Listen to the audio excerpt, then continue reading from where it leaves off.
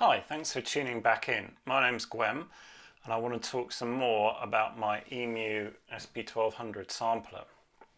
Now, the track today I want to discuss is a remix of a good friend of mine called Klirre, who's a Berlin-based chiptune musician. And at the end of last year I did a remix of his track gwEm, which I will play to you now.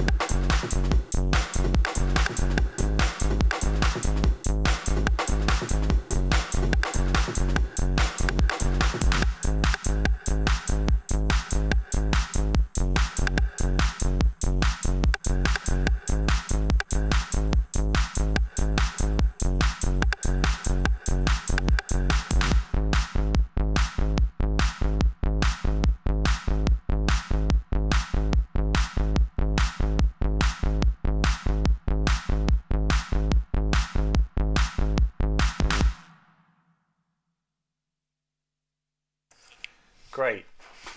So I will tell you how much sample memory that used. Okay, that used 8 seconds of the 10-second sample memory of the SP1200. Let's listen to the individual samples now.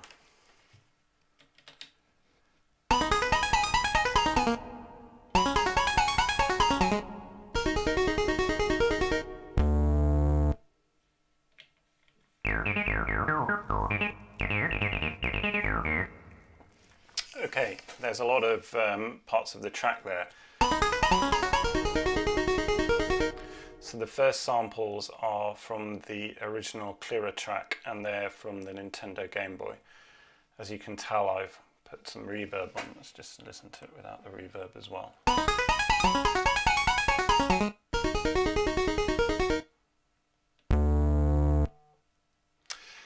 That is a bass sound which I sampled from a Novation bass station.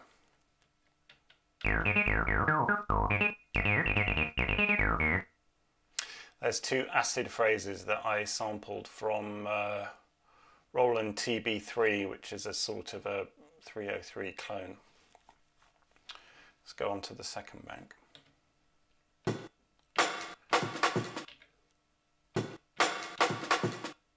Breakbeat sample. kick drum, hi-hat, a snare and a rim shot.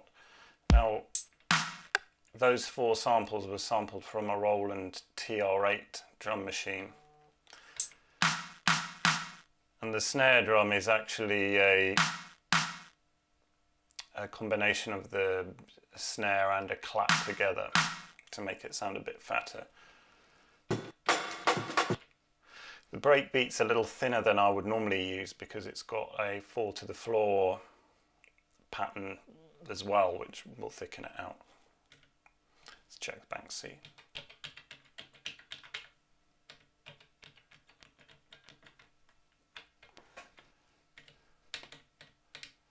And that is all the samples. And that made up that remix. Let's go through each track section. Segment 1.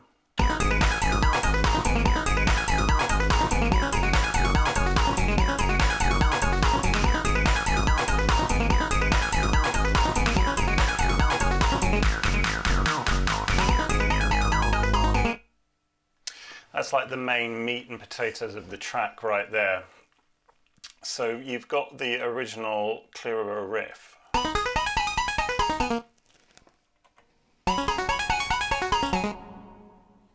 Which I thought was super catchy, and I wanted to base my remix around them. And over the top you've got the acid line playing. In order to sample those, I actually pitched the whole 303 up an octave, and I also doubled the tempo. And I slowed everything down to half speed in the sampler to give it a bit more room. The reason you do that is because the maximum memory of the SP1200 is quite limited.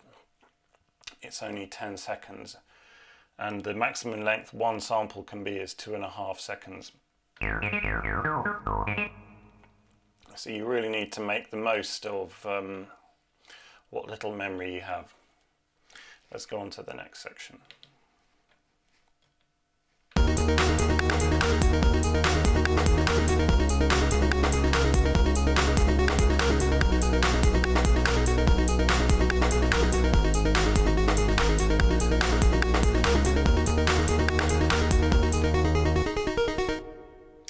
So that's a sort of electro breakbeat section which I quite like.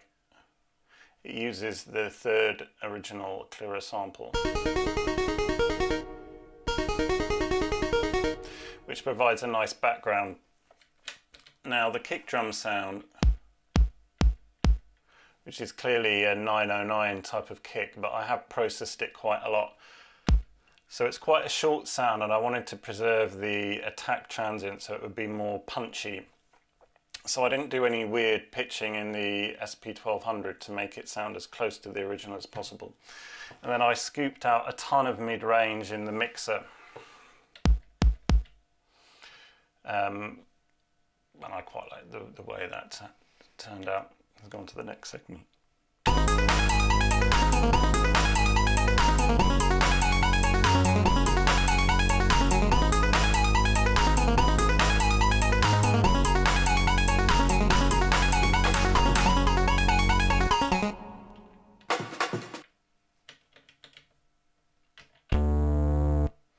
Now that section of the introduction used a droning bass sound, which, as I said, I sampled from the Novation bass station.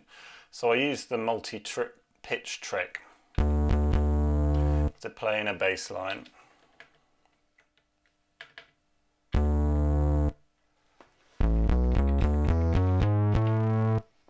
So I'm not sure I explained this particularly well in the previous video, but what you get when you go into multi-pitch on the SP1200 is a major scale.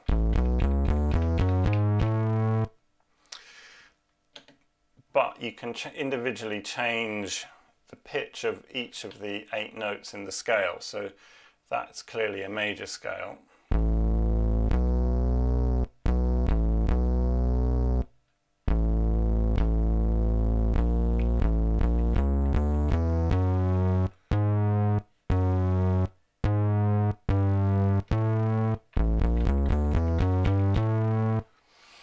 So you can change the pitches of each of the individual notes, so when you program the bass line you know you're going to be in key. Let's go on to the next section of the track.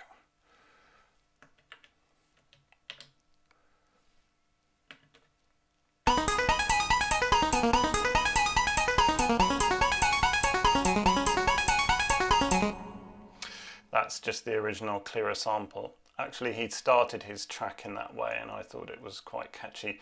The only thing I did to his original track was to, or at least that section of it, was to slow it down a bit.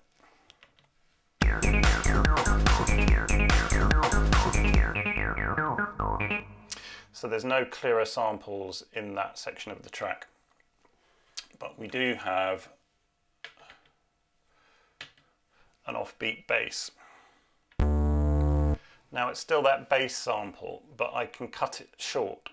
And the way I do that is to have an empty instrument on one of the other keys, which is programmed for the same output track.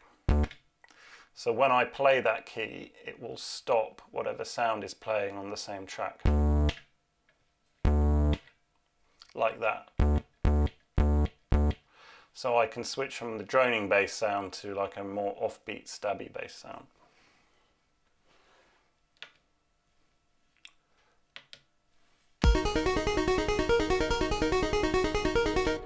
It's a breakdown for the electro section.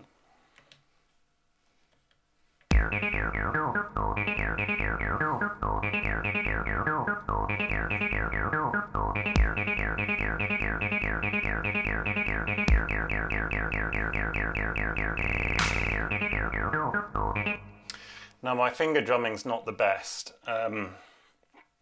but somehow when I recorded that section I was incredibly frustrated. And I don't know how, but I managed to perfectly re-trigger the acid line. I normally wouldn't be able to do that. Let's go on to section 8.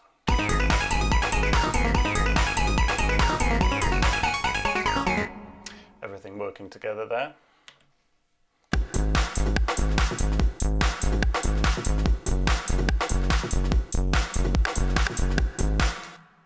That's part of the outro to the track. You'll notice I've used a lot of the rim shot. It's a percussion effect which I quite like. And I quite often find that the rhythm you play doesn't necessarily matter so much as the fact that it's there at all. Let's on to the next segment.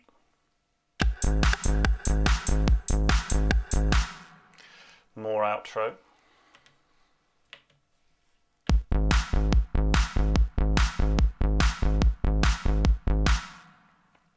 Just 3 instruments left at that point.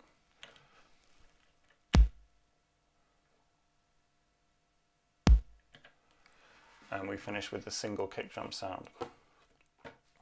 I've forgotten one thing, and that is the compressor.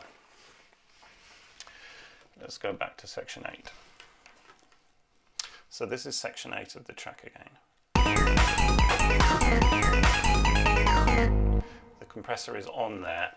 I'm going to switch it on and off with this bypass button.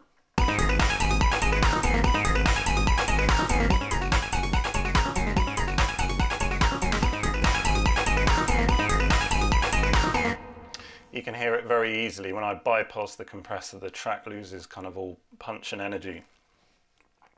This is no compressor. This is with the compressor on. It sounds good and lively with this really nice compressor. It has a really good pump to it. I also use the Oasis Nano compressor when I want a pumpy techno thing. And a lot of people use the classic Oasis 3630 compressor, which sounds really good for that as well.